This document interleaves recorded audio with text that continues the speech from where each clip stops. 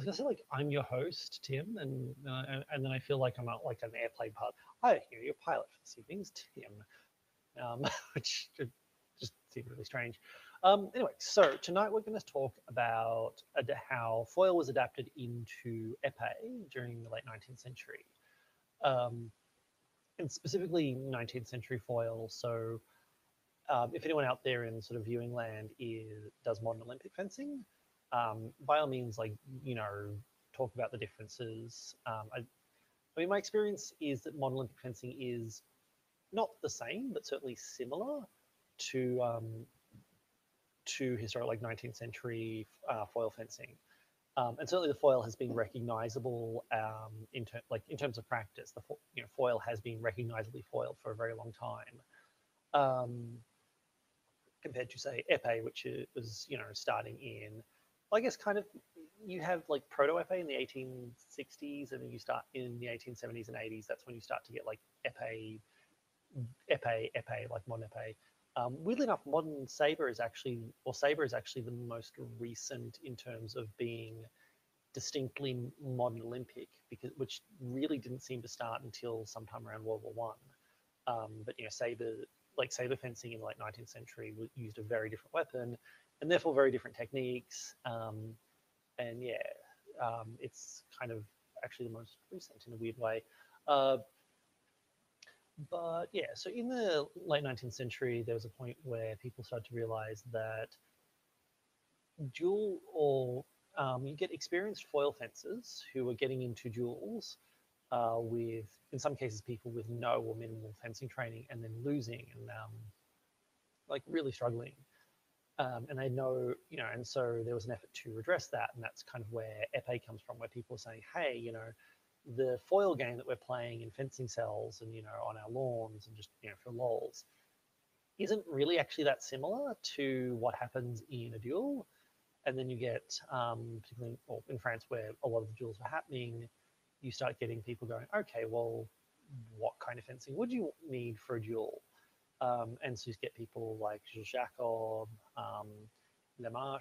I'm going to apologize to any French speakers out there. I'm going to butcher your language, and I'm sorry, but I don't know, fucking fight me. just come to Australia and we'll fence, and that's the only solution, really. And then go to the pub afterwards, because when in Australia, you go to the pub. Yeah, so basically, foil was people were increasingly realizing that foil was inadequate, and so they started to develop epee fencing. And to do that, they took foil fencing, because foil fencing was the movement vocabulary of the period. So, like the saber fencing of the period, and also bayonet, and really like even like stick and stuff, were discussed in terms of foil fencing terms. Like you would learn foil fencing, and that would teach you the movement vocabulary you'd need to understand all these other weapons. And so they just did the same thing with epee. And what they did was start modifying epee based on the demands of the duel. And it's really, really interesting, the commentary about epee, or really interesting the commentary at the time, because you get a lot of people talking about how you hear a lot of people talking about how foil fencing has, like, people take advantage of the rules. I mean, Alfred Hutton in Cold Steel, much as we think of Cold Steel as a saber treatise, hence why, like, the modern incarnation even has a plate from Miller's broadsword treaty on it that appears in the manual. He did actually write about epee, but he didn't actually write a technical manual. He didn't put down any drills. He didn't describe any techniques or anything like that. He's entirely describes what you should do in an epee duel, and where he can't describe it succinctly in terms of foil fencing, what he does is just goes, oh, well, use this thing from dagger. So when he comes to defending the sword arm, he says, okay, well, in terms of defending the sword arm, have a read through my dagger section and like use the arm defenses from that to protect your sword arm. But yeah, like there's no sense that epee has necessarily unique techniques of its own. It's just modified foil fencing. It's this thing from foil, but what I find quite interesting is that epee, particularly early on, was a lot more cautious. And they used to have bouts. FA fencing matches were done to one hit. They're elimination tournaments, so you'd only fence it. You'd fence until someone was hit, and then um, the person who scored the hit would go on. Would go on and continue. Would win the entire sort of the entire match, not just like a single round. Although that was changed in the early 20th century because there was this huge issue where a less skilled fencer could defeat a more skilled fencer. Um, by defeat a more skilled fencer by usually just by luck or by athleticism. There's an article I think I posted to the group today from an Australian newspaper where the Paris correspondent is talking about dueling, and one of the things he complains about is that there are these fencing masters teaching people to basically just stab at the weapon arm until they hit it, and then they win the duel. Um, which, as someone who's very, very fond of stabbing at the weapon arm, I kind of, I felt a great deal of sympathy for, but also a little bit attacked by that. Someone's like, someone's like, um, someone's like, oh, this is actually, it was really, really interesting for me. It was really, really interesting for me that the criticism of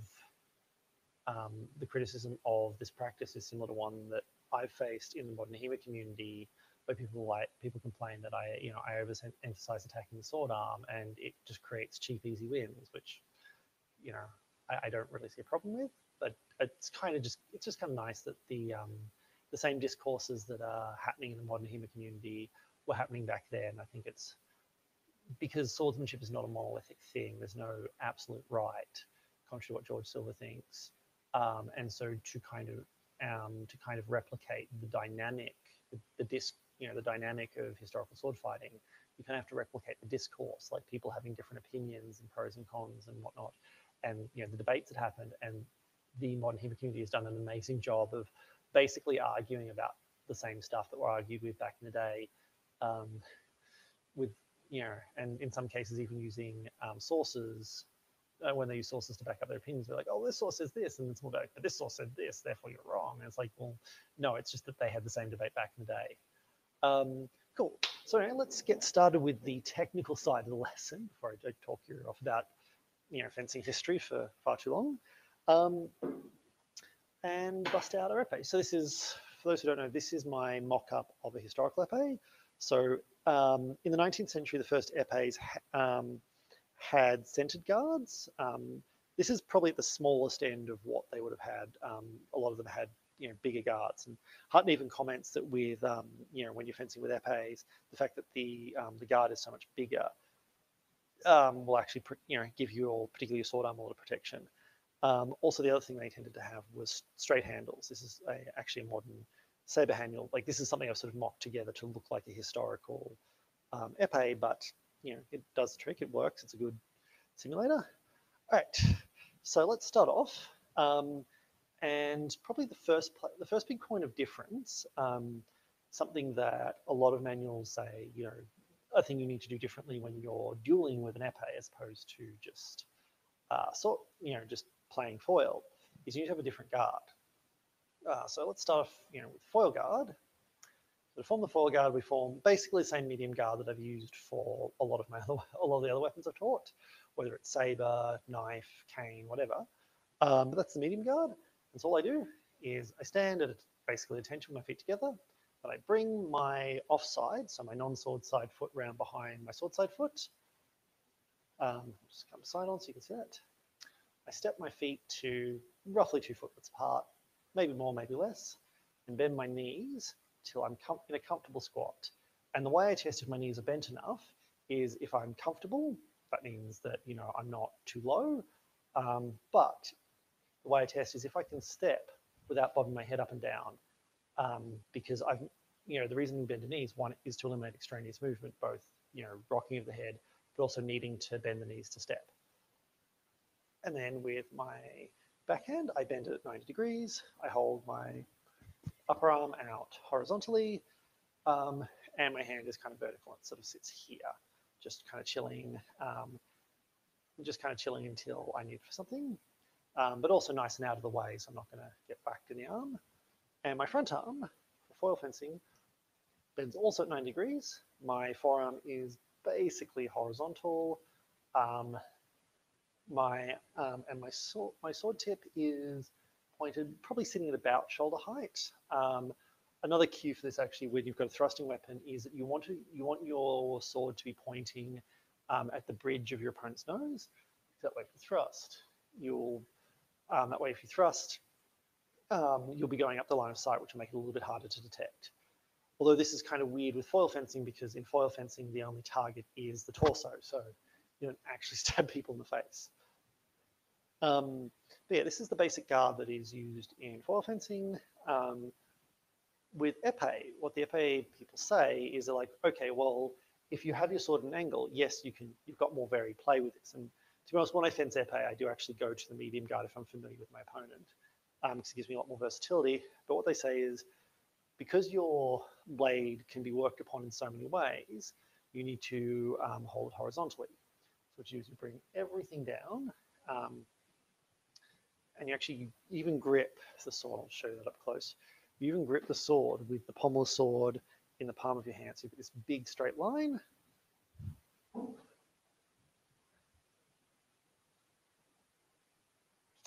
then you extend your forearm out so it's level roughly with the breast. You want your arm, you don't want it dead straight, because that locks your arm, which makes it difficult to move. But you don't want it sitting down here, because now the sword obviously is not, the sword is too low and is not providing a reasonable threat. Also, your forearm is very, very exposed. So you want to extend it out to, Jules Jacob says, about the height of the breast, which I assume is like roughly nipple height. So yeah, this is the epee guard. And the advantages of this, I'm going to switch to a stick. For those who haven't come before, I often use my trusty stick to demonstrate stuff, for no other reason than the thin epee blades and any kind of darkish metal blade doesn't show up too well on camera, whereas the stick does. But yeah, I have, with my trusty stick. When my sword is basically horizontal like this, it gives me I have a huge advantage in that, in order to attack my blade, there's very, very limited actions my opponent can do that they can, or very few ways my opponent can attack my blade and then me in quick succession. So to work on my blade, they basically have to push, very, very sideways, in which case their sword's not aiming at me. And what I can do is obviously use things like disengages. For those who are new to fencing, disengage is where I just drop the tip under my opponent's blade. So just draw a little like half circle to change the side my sword is on. But I can even just, because my arm is so extended, I can also just retract to a normal medium guard and come back out. So if my opponent brings my sword offline, like does something funky, I can just retract to here and come back out very, very quickly, which means that I'm usually going to be on guard, in a proper guard, to deal with any action my opponent makes against me, which I find quite useful.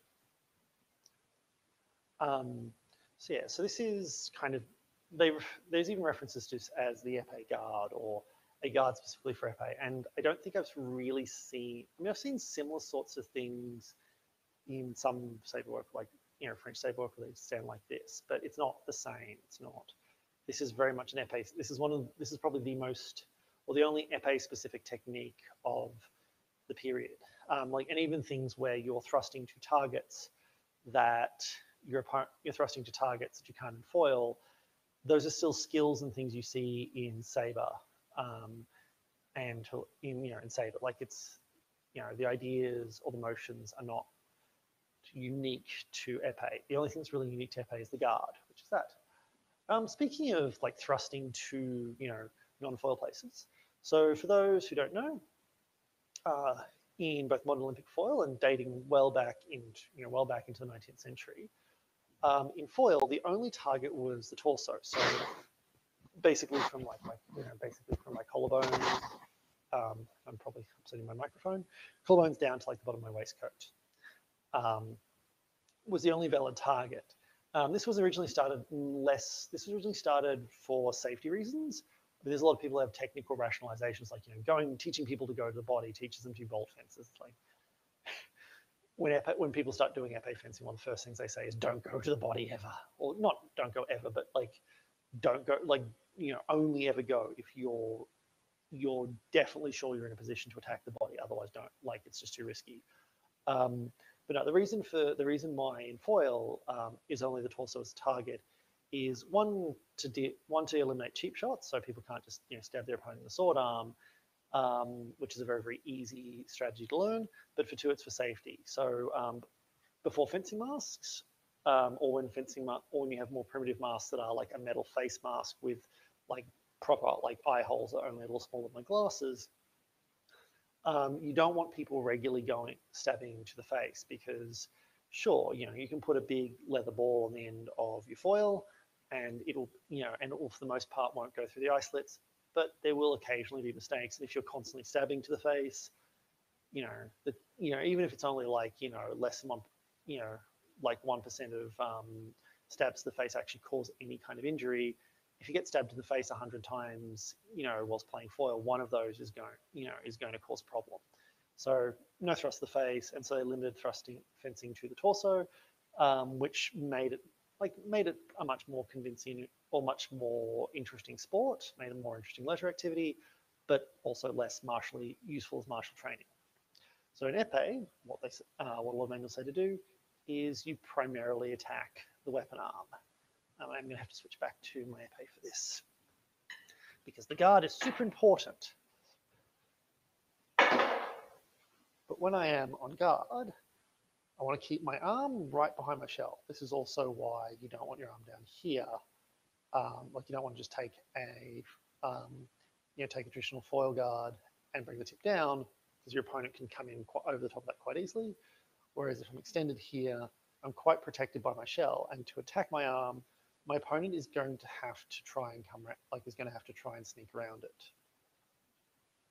Conversely, though, I still want to spar to the arm. So when you are practicing epee with a friend, one of the first things you should really be doing after you've kind of got the hang of the basic techniques and movements is fence exclusively targeting the weapon arm, because that is a really fundamental skill in 19th century epee fencing. And what different masters say to do is, Jules Jacob even suggests basically that you should come on guard at lunge distance of your opponent's sword arm. And so, you only can hit the sword arm. Hutton says basically you fence with demi lunges. So you don't go you do like a really short little lunge like you do in, say, Sabre, as opposed to a big, long, kind of, nice foil lunge. There's sort of various opinions, but basically the idea is you're going to be attacking your opponent's sword arm. To do that, there's an element of brinkmanship. So if I'm going to attack an opponent's sword arm, I can't thrust straight because they're shell, so I have to sneak my sword around. I have to basically bring my sword around and kind of bring the tip around. The problem is, as you can see front on, the more I do that, the more I bring my tip around, the more of my forearm you can see, and therefore the more risk that if I miss, my opponent is going to counter thrust. So let's do some drills. Let's actually look at thrust, and then we'll look at the counter to said thrust. So when I'm thrusting to the arm, I like to do it on demi lunge, mostly because when I was working on my 19th century epee, I was with a lot of small sworders who wanted to come to a distance where they could hit the torso on a lunge, and so rather than constantly bickering over distance, I just attack on demi lunges. Also because I tend to use a lot of demi lunges because my footwork's not very good. So yeah, but all you do to thrust is extend. So just pop this arm out, and I use this as the impetus to come forward. And the way I find works quite effectively, which is maybe not the best lunge technique when you're doing proper good classical foil, but there are historical sources that support this. You flick out, I bring my weight forward, I step, and see how that fires me forward. I'm just using this weight transition to come forward very shortly, and then most of my strength, my muscles actually go into retracting. So extend, weight forward, step, bounce back, bang, and straight back.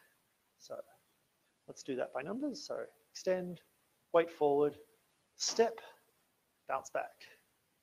extend, weight forward, step, bounce back, extend, weight forward, step, bounce back, extend, weight forward, step, and bounce back, extend, weight forward, step, and bounce back, and extend, weight forward, step, I'm going ahead of myself, and bounce back. All right, so we've done that as like a specific order. Now I'm going to give you one call. I'm just going to call lunge, and I want you to do the whole thing in one smooth movement, but still using that order. So don't try and bring everything together at once, because that's a good way to get stabbed in the face. Which actually happened to me last that day. You know, did everything I did one bad lunge and got nailed in the face, and well, you know, I was kind of proud though, because you know, one of the people I've been teaching had learned to nail me in the face very effectively, which is pretty cool. So yeah, anyway, but I'm going to call lunge. I want you to do the same kind of order as a smooth chain of movement. So lunge, lunge, lunge, lunge, lunge, and lunge. All right, so I've got the basic mechanics of the attack down. Now the thing we need to consider is, how do we get around the guard? So if I launch a straight lunge at my opponent, I'm going to hit straight into the guard. And so there's kind of this element of brinkmanship where my hand gets slightly, slowly wider as I try and wind around. I never want to let my hand get wider than the positions of cart, tierce, or six. For reference, this is the hand position of cart. My hand is in this alignment and is sitting in line with my offside, or my non-sword side of my body. So when I don't want to let my hand drift out further than that, get out to here, because I'm definitely getting nailed in the arm. Whereas this, I'm still kind of in the same line. I can flick it back on quickly if I need to. And it's tierce. My hand is in this alignment, like this. My tip is it's in line with the sword side of my body, so it's just off the center line and just enough to sort of reach around. And then with six, my hand is basically in the same alignment as it was with cart, but it's in line with the sword side of my body. So I'm here. And I can even just contort my wrist a little bit to try and come around, just poke around. I actually find for getting around a guard, six is better for doing it than tierce, sorry.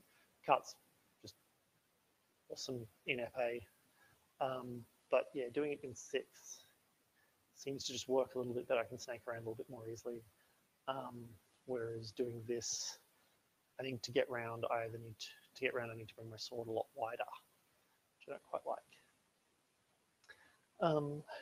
Yeah, so let's look at that. So I'm going to call lunge, but I want you to lunge in cart, tierce. Actually, let's do that by numbers. So I'll do a few cart, a few tierce, and a few sixths, and then I'm going to start calling them randomly, just so the hand positions get into your head. So from your epee guard, come to cart, lunge, and back. Cart, lunge, and back. Cart, lunge, cart, lunge, cart, lunge, cart, lunge, and cart, lunge. Right, cool. And now from here, we're going to try the same thing but with tierce. So come to this hand position and lunge. Tierce, lunge. Tierce, lunge. Tierce, lunge.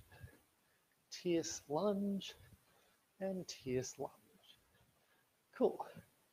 I'm just going to lift my shoulder up. And now we're going to try six. So from here, six and lunge. Six and lunge. Six and lunge. Six and lunge. And six and lunge. Cool. So now let's mix it up a bit. I'm going to call cart lunge, six lunge, or tierce lunge. And I want you to do that lunge, and I'll be demonstrating as well. I'm actually switch back to my stick. just so you can see the weapon a bit better and you can see my hand a bit better. Right. Cool. So, for my guard, tierce lunge, cart lunge, tierce lunge, sixth lunge, cart lunge, tierce lunge, sixth lunge, sorry, that was a cart lunge, sixth lunge, cart lunge, and sixth lunge. All right, cool. So that's how to attack the arm, and I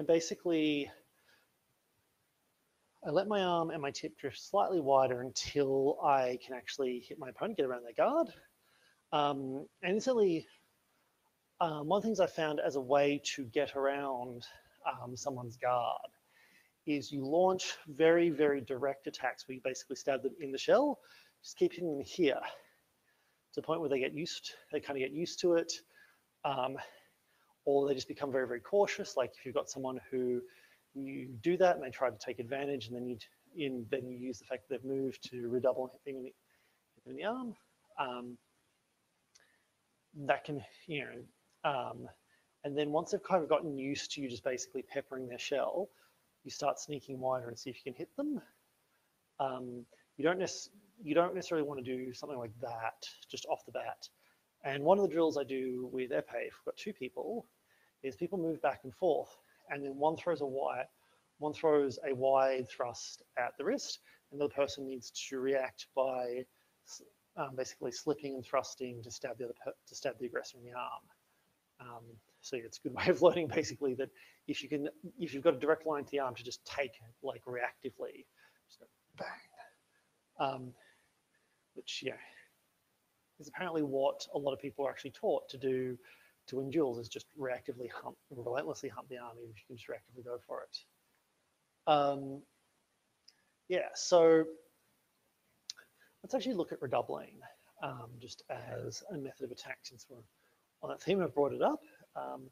Redoubling is where you throw two attacks without fully returning to guard, but also without staying fully extended. So basically, there are three types of continual attack that you can make in this period. Well, the continual attacks are broken down in three specific ways.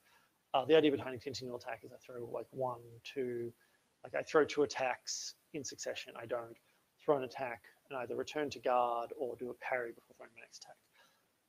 So there are remisses, reprises, and remisses, reprises, and redoubles. So a remiss is a thing that you shouldn't do, where you go, you attack, you throw one attack, you stay fully extended and throw another. The disadvantage of this is, of course, if your opponent riposts at all, even reflexively, you're going to get stabbed. Even if you hit them, you're going to get hit. It's very, very hard to do a remiss successfully, and you have to not only be a very good fencer, certainly much better than I am, but you also have to have felt your opponent out quite effectively, and know that they're not going to reflexively riposte. Because if they riposte, unless you can suppress their riposte whilst attacking, you're going to get hit. So generally the advice is just don't remiss. A reprise is where you thrust. You remain on the lunge, but your attack is designed to get control of the opponent. You attack the opponent's sword rather than them. So I might attack, be parried, and then I bind or beat my opponent's sword. So I do an attacking action against my opponent's sword, so I can then come in and attack them. This is not a bad thing to do. It's difficult, but it is a thing. But the distinction is your second attack is an attack to control the opponent's sword, not an attack directly at them. And then there's a redouble. So a redouble is where I attack, I start to come back, but I don't fully return to my guard, and I use the fact that I've only come about halfway back to then throw a much quicker attack. The reason why redoubles are better than remisses is with a redouble, I've got a bit of safety because I'm already moving back, and I'm taking that time to observe. So, I might be fencing opponent, might attack them, go, hey, they've parried, but they've just come back to guard. And as I'm coming, and like I realize that as I'm coming to sort of here, and I go, okay, well, I'm just going to re-extend and use the fact that I'm a lot closer to make the attack more likely. This is very, very good, particularly against opponents who might try and swat your sword away. So the footwork for that is lunge, half return, lunge again. Or even think of it just as like a weight transition. So see how to start my return for my lunge, I start transitioning my weight back, and then I just step my foot in. It's very, very hard to pull myself back with my weight over my foot. But the first thing I do when I return is transition my weight. And if I notice my opponent's made an opening, I can just transition my weight back. So that lunge, transition, re-lunge, or redouble, and back to guard. So lunge, transition, redouble, back to guard. Lunge, transition, redouble, back to guard. Lunge, transition, redouble, back to guard. Lunge, transition, redouble, back to guard. And this is a really good method if I find particularly useful if you've got an opponent who overreacts. So if they try and really swat your sword away, particularly if you hit them in the shell, and they're going, you can probably recover faster than they can, at which point you can redouble them. So against a really, really flinchy, overly active opponent, this is a very successful tactic. So that then begs the question, okay, well, how do we defend? Like, how do you defend against attacks the arm? And there are differing opinions. So Jean-Jacques Club emphasizes parries, and he says the best parries are the parries of cart, sixth, counter cart, and counter sixth. Hutton says, on the other hand, like cart, six, counter six, septime, and octave are the best parries for this. But he says if you're defending the arm, the best thing to do is actually slip it. So I'm going to start. Let's start by looking at the parries, just because I think they're more useful overall, and it means you've got a small number of movements that you can do. There's a small number of movements you can do to defend most of you. So start from this guard position, arm nice and bent, and I'm going to start. And let's say I'm attacked to the inside, so I'm attacking on this side. All I'm going to do is turn my hand over to cart, bring it down, and bring my tip up. So my tip is now sitting a bit above my head. I'm going to switch back to stick so you all can see a bit better. I hope you appreciate my stick. Incidentally, if you guys do have questions, just chuck them in the comments, and I will get to them when I take a break to have a cup of tea in a minute, because I'm a little parched. From here, turn my hand over, I bring my hand in line with my offside. My tip stays relatively centered but is lifted. Relatively centered but is lifted. I want it higher so that my opponent doesn't use this as an opportunity to skim over the top of my sword. If I come to just a guard position, yes, I can probably parry, effectively stop an attack, but I can't. But my opponent's trying to redouble. They can get around my sword fairly easily if my blade is too horizontal. I want it reasonably vertical. Well, not vertical, but up about 45 degrees. So, that. So, from here, cart, back to guard, cart parry, back to guard, cart parry, back to guard, cart parry, back to guard, cart parry, and back to guard. And the other parry that is quite useful was quite useful for defending both the sword hand and the body is the parry of six. So from a hand position of six, this one was same as cart but on the other side. All we do to parry is we basically just do a cart parry but on the other side. And you notice my tip is staying relatively centered. I don't want my tip all the way out here, because getting it, or even worse out here, because then getting it back online to return is really slow and difficult.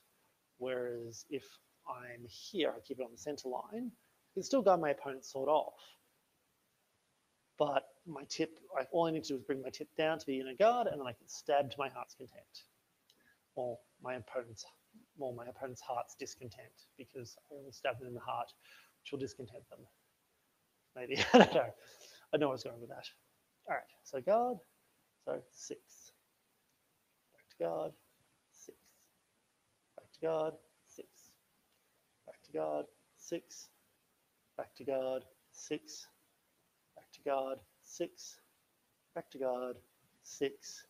And back to guard. So these are the two kind of primary parries that Jules Jacob recommends. He thinks that you can defend most things with that. He also thinks, although he does also think that you should use what he terms counter parries to disorientate your opponent. And the idea with a counter parry is that whilst I'm going to a hand position, I also disengage, I rotate my tip to force my opponent onto that line. So the idea is that not only am I defending, I'm also disorientating my opponent because their sword is somewhere else, and that can create an opening. So he reckons particularly counter cart is quite useful. So if I'm in guard and my opponent attacks particularly to my high outside, I disengage and come to cart rather than going to 6. So here, I disengage, I rotate my tip down and come to cart. Disengage, come to cart. Disengage, come to cart. Disengage, come to cart. And you notice me dropping my hand as well is quite useful because it creates a bit more of an angle and also helps to basically it also helps to redirect my opponent's sword, so that, particularly knocking it upwards, so not dragging their sword across my face because I don't like being stabbed in the face. Right. So disengage, come to cart. Disengage, come to cart. Disengage, come to cart. And counter cart. Counter cart. Counter cart. Counter cart. And counter cart. All right. Cool. So those are your two primary parries that we used. They're relatively the same as they were in foil fencing, but just used from a different position. And counter parries were quite popular in foil fencing. If you're going deep to the torso, you're giving your opponent a lot of space to whirl around your sword and disorient you. But there is another defense to the sword arm that is quite useful, and that and Hutton says basically just slip your arm. I find that the knife's he doesn't say which of the slips he recommends for defending the arm, but it's actually pretty intuitive, because if I do this, because I can't cut with an epee, I'm going to spend a long time coming back online. So mostly what I suspect Hutton is recommending is just pulling your arm back to essentially a medium guard position. And if you're a foil fencer from the 19th century, that's going to be a very, very intuitive position for you. So what you do, pull back, pull back, pull back, slip, slip, slip, slip, slip, and slip. All right, cool. So I'm going to take a quick drink of tea if someone wants to, or if anyone wants to ask some questions, or make some comments, tell me I'm doing everything wrong, which, I'd rather know, to be honest. That's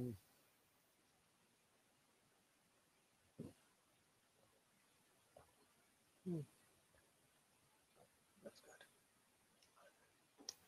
So I'm trying out a new rose tea from the tea centre, and it is delicious. So, tea centre rose tea, Tim recommends. I mean, that wasn't a paid endorsement at all, but if the tea centre wanted to pay me to drink tea and teach sword fighting, I wouldn't object. All right. Anyway, cool. So we've looked at kind of the basic attacks and the basic and like all the principal attack and principal defense of early epee. And if you're already a foil fencer, just learning to spar at sword arm, and then taking your epee skills of going to the body and building from that is quite useful. And if you're not a foil fencer, if you're just like, oh shit, I got to learn how to fight a duel, or even if you are a If you are the sort of person who maybe does other weapons, like does saber, knife, cane, bayonet, cool, exciting things like that. Not that epee is actually epee is a really cool, exciting weapon. Probably the thing I find weirdest about HEMA is that there aren't more people who get into like small sword and like 19th century epee because it's a lot of fun. But yeah, playing to the sword arm is easy enough to learn, but effective enough in a duel that it's what I would recommend you do if you're only really dabbling in epee and mostly focusing on another weapon. But yeah, so now let's look at it kind of how you might chain the kind of chain epee and foil together. So let's say I've got my foil fencing skills of going to the body, and I'm like, fuck it, I want to show off. I want to show how cool a fencer I am in this epee competition. This 19th century single hit epee competition where I've soaked my jacket in vinegar so that the chalk that they used for scoring before electric scoring will dissolve. That was seriously a thing people did. Like, there's this idea in particularly classical fencing circles that once upon a time fencers were more honourable and more pure. I mean, you see it a bit in HEMA circles as well, actually, but no. There's as far back as there is foil fencing, there is complaints about people using the rules of foil fencing to win when they're otherwise not good fencers. Taking advantage of right-of-way rules, turning the body, or putting like shoulders and upper arms and stuff in the way of in the way of the torso so that they get hit on a non-scoring target. Stuff like that happens, and one of the things that they used to do is try and screw up the scoring system by soaking their jackets in vinegar, because vinegar would dissolve the chalk that was used to see if someone had been hit. So yeah, it's sort of, I don't know. People are people, basically. I don't appreciate being told that historical people are any more pure than or any more or less pure than we are now. Everyone's been like a complete deviant forever. So yeah, that's my historical rant for today. All right, so let's say I've done my half lunge to attack someone's sword arm, and they parry and riposte at my arm, or even at me, try and take advantage. I transition back, or I return. I parry on the way back. I come to guard. I bring my tip down to point at where I'm going to hit, and I ride their sword all the way in. And I find the best combination for this is you thrust to the outside, so that your opponent then thrusts to your outside. You parry in tierce. So from this hand position from before, it's also a parry in tierce, and then come back, because I find thrusting in tierce has the greatest level of weapon control, as opposed to thrusting in 6, which is quicker and has nicer angles, but doesn't have near as good weapon control. And I think probably why you don't see tierce as much in more recent forms of fencing is because weapon control becomes less important under the rules, where attacking easy targets in absence and epee, or attacking deep targets with right of way, protecting yourself with right of way and foil, becomes more important. But if you're looking for weapon control, bring your hand to this position to parry tierce. All you do is bring your hand to the same position as tierce thrust, except the tip is higher. And so when I attack to the outside, probably in cart, I return to my tierce parry, and then I tierce thrust back at my opponent to deliver a deep target thrust. So that's kind of how you would chain the two together, and if you can pull it, when you can pull this off, it's pretty cool. So cart thrust to the outside, return to tierce thrust to the body, and back to guard. Cart thrust, tierce parry, tierce thrust, back to guard. And I also instinctively go back to a medium guard because I use that for everything except epee. Right, cool. So, cart thrust, tierce parry, tierce thrust, back to guard. Cut thrust, sorry, tierce parry, tierce thrust, and back to guard. When you do the tierce thrust, make sure that you bring your tip down first. Don't try and bring your tip online in flight, because you'll end up slapping or cutting, and epees can't cut very well. So yeah, you need to bring your tip online. I think there's some footage of me doing it early in my epee interpretation where I haven't quite worked that out yet. I'm can't come online, and it looks kind of like I'm trying to do saber fencing with an epee. So I get like the parries and the judgment, the distance is all right, but I just keep slapping my opponent, which, you know, like probably not the best thing to do, but not the worst. All right, let's get a few more reps in. So cut thrust, retract to a tierce parry, and tierce thrust, back to guard. So cut thrust, retract to a tierce parry, tierce thrust, and back to guard. All right, cool. And now, if you really want to practice this and increase the likelihood of your shot landing, rather than returning all the way, you lot thrust and just transition back, and then come straight back in once you've got the parry and got the control. So what I do is I cut thrust, transition to a tierce parry, and then redouble to the body with a tierce thrust, and back to guard. So cut thrust, transition and tierce parry, then tierce thrust, redoubling to the body.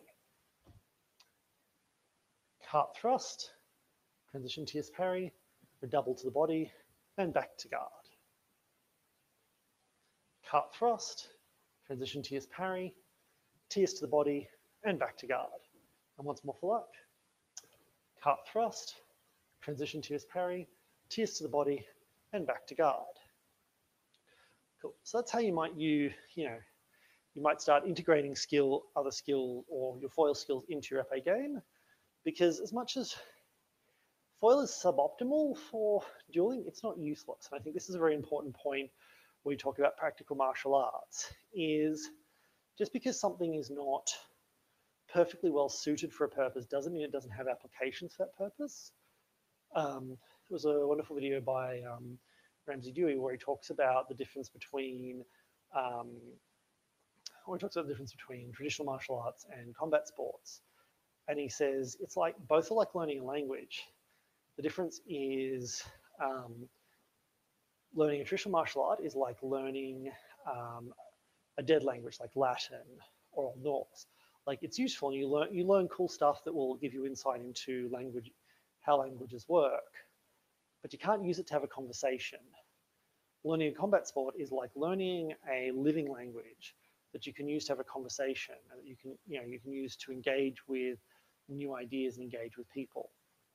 And that's kind of the thing with like the difference between foil and epee. Epee is useful for having a duel, but foil will still teach you a whole bunch of really useful things for that. It's just not enough on its own necessarily. Yeah, so that was a point to remember. Anyway, before we get too off topic, let's now look at the next kind of integral skill, stop thrusts. So we've talked a lot about going to the arm. We've talked about going to the body when you have control of your opponent's blade, and you can go to the opponent's body when you have a really big opening, but you shouldn't do it as an opening because you will get stop thrust, especially if you have a very aggressive opponent. Sometimes when people panic, they will fight incredibly aggressively, just go berserk. Like the whole thing of fearing getting stabbed or cut. Yep, that does make you more cautious and want to stab the arm. But it also might make you even more aggressive and just freak out. Like, there's not a standard fear response. I think it's an important thing to remember.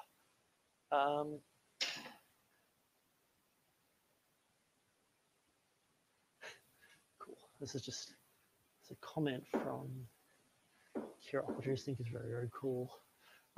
Really, they used epee blades on saber hilts in the classic saber duel, The Mask of Zorro from 1940 between Tyrone Power and Basil Rathbone, which is just, yeah, that is some cool trivia.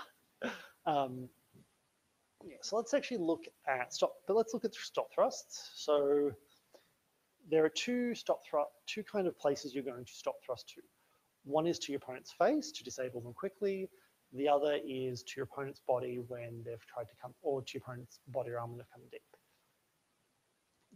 The basic footwork and the basic motion for both is similar. My opponent leap gives me an opening. I extend and forward weight. So you see how I'm moving my weight over my front leg. So I'm actually getting, I'm not just extending, I'm getting a little bit more reach so I can jut forward really quickly. But at the same time, I'm lifting my back foot up and kicking it out. The reason I'm doing that is because I actually want to move further away. I want to get back. I want to get some space after I've done the stop thrust in case it doesn't fully stop my opponent, or just, you know, in case I miss, in case something goes wrong, it gives me a bit of space to escape. It's going to come myself back into my buffer box. So again, for my stop thrust, extend forward weight, and I get the hell out. And you see I am physically moving back. Extend forward weight, and I get the hell out. Extend forward weight, get the hell out. Extend forward weight, get the hell out. Extend forward weight, and get the hell out. Extend forward weight, and get the hell out. Extend forward weight, and get the hell out. And extend forward weight, and get the hell out. And I can do this kind of thing to my opponent's face. I can do it to their sword arm if they give me an opportunity. And I also find you get people who will, like, they'll move to, you know, particularly a cart guard where it looks like their forearm is vulnerable. And they'll quickly parry six and come in when you try and have a crack at it. Like, they'll actually bait your response. But if you're backing off, you'll, like, you know, you're stabbing and backing off, it means you've got enough space to see that coming and react. The other thing you can do with a stop thrust is you can do what, you can basically do a slip and thrust over, I reckon, into the arm. So from here, all I do is I find the best kind of slip is just jump my feet together like this and stab to the arm. So you're seeing I'm stabbing down, so I'm coming up over the top of a poorly, you know, a poorly intentioned thrust. And this is very, very useful when you've set distance to your opponent's sword arm. So you're, you know, a lunge is most likely going to go to your arm, and then your opponent tries to do a big long lunge or a big committed movement to try and reach you, and then they miss. And I've gotten this to work a number of times. I was doing epee, and it's really sweet. So all I do is bounce up and thrust the arm. Bounce up and thrust the arm. Bounce up and thrust the arm. And when I move up, I'm basically jumping, like I'm springing up. The reason I like this kind of slip rather than doing this for epee purposes is it's a lot faster. And honestly, after doing this, I'm probably not going, I'm not necessarily going to try to come back very quickly. You know, my opponent's going to be lying spent, probably not that far from me. And so, yeah, like I can take advantage of the fact that they're going to have a very sluggish return from a very long lunge. So, like if you over lunge, I do that, it's a lot of effort to come back. Whereas if I do a nice short lunge, you can see how I can get the hell out of dodge really quickly. So, slip and stab, slip and stab, slip and stab, and slip and stab. Right. So those are kind of the main differences, how you would adapt. There are other things mentioned, so beats are quite useful. There are other parries are used. I found when I was doing epee, I end up doing a lot of transports. So I'd parry and then disengage to a location before returning. And I found that was quite good for driving my opponent, for like moving my opponents wide. But at the same time, I don't know if that's specifically an epee thing so much as I was doing that with saber as well. I'd probably have done it with knife if I could have gotten away with it. So just, I think that was more kind of something I was just doing in general with fencing at the time. But yeah, that's kind of the main stuff I wanted to cover tonight as kind of mostly as a, you know, well, what started out as here's how you adapt stuff. here's what you do if you had to fight a duel tomorrow. In fact, that most of what I taught tonight would be my quick crash course of, okay, you're going to have to fight a duel. Here's what you do. Um, cool. So we're getting close to finishing time. Does anyone have any questions or comments, or do you just want me to talk a bit? Um, so one of the things that I actually got a lot out of in preparing for this, even though, like, I'll be honest, like, I was very pressed for time this week, so I only got to do a little bit of prep, and I did kind of make a commitment to myself like a week ago that I would put aside more time to prepare these lessons, and unfortunately I haven't followed through on that. But one of the things I did actually really enjoy was looking through the history of this and reading the history of the epee, and seeing a lot of historical documents, um, and even commentary going back a really, really long way. Like, there's a lot of comments about how foil fencing is not preparing people for the duel. And it's really, really interesting that you start to see people talking about foil fencing in terms of simulation and preparation um, in almost very modern way. In fact, one thing I found really interesting is that the earliest epee fencing tournaments were all just single, like they were designed to simulate a duel where, whoever got the first hit in won. So, you don't leave you don't, every match was only one round of fencing, or it was done until someone scored a point, and then at which point they'd won the entire match. Um, so yeah, sort of, I found that really interesting because in modern, like in HEMA, there's a lot of discussion having tournaments where, you fight to one hit against someone, and then depending on how the tournament as a whole is scored, you might, like, you can, you might go on to fight other people who might not, um, because some of these tournaments proposed tournaments are like elimination tournaments, where you get, like, you go in, you fight one round, you fight fencing to one hit, and then if you're the one who gets hit, if you lose, you're out of it. Like, that's it. You're not in the tournament anymore. But I find it's interesting that objections to this are kind of similar as well, in that, you know you can have fencing matches where, like, if you're bound into one hit, it means someone who's not a particularly good fencer can just get a lucky hit in against a very experienced fencer, um, and that, which means that the person who wins is not necessarily the most skilled fencer. It's just, it's a lot more random.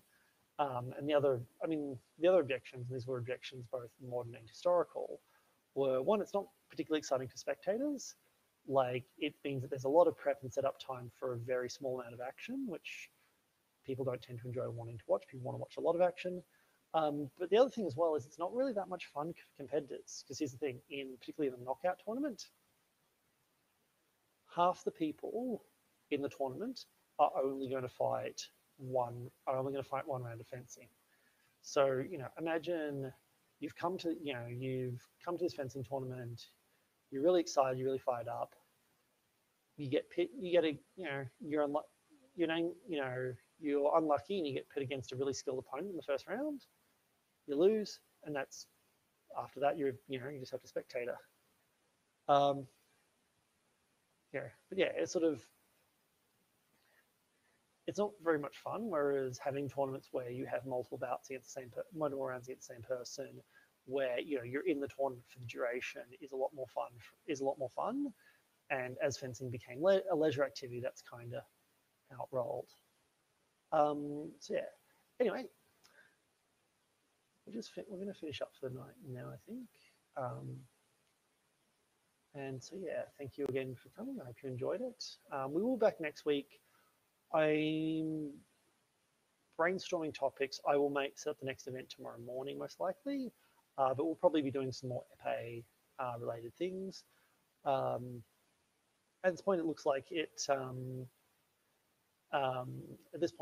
we'll probably not be back to physical classes for a few weeks yet. Just I'm still working out stuff with the venue, and there's still, like, as much as it feels like COVID is over, like I was in the city the other day and I was the only person wearing a mask.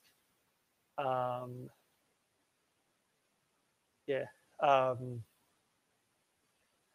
yeah, it's still like a lot of COVID requirements. They're a bit, make things a bit interesting. So yeah, we'll see how we go.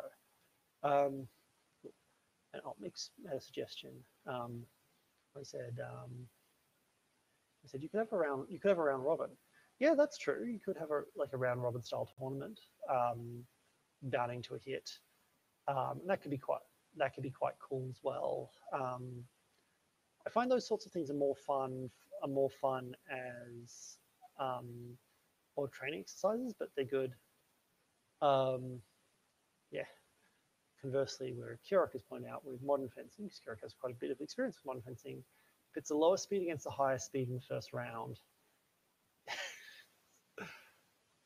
yeah, that seems a bit unfair, bit sad for in fact, the one tournament I was in, um, I fought 5 rounds. I won 3 and lost 2, and the two I lost to the people who came second and third in the tournament. It's just, and part of me's like, oh, I feel like I would have gotten a lot better in kind of the preliminary 5 rounds, and I probably would have made it into the finals if I had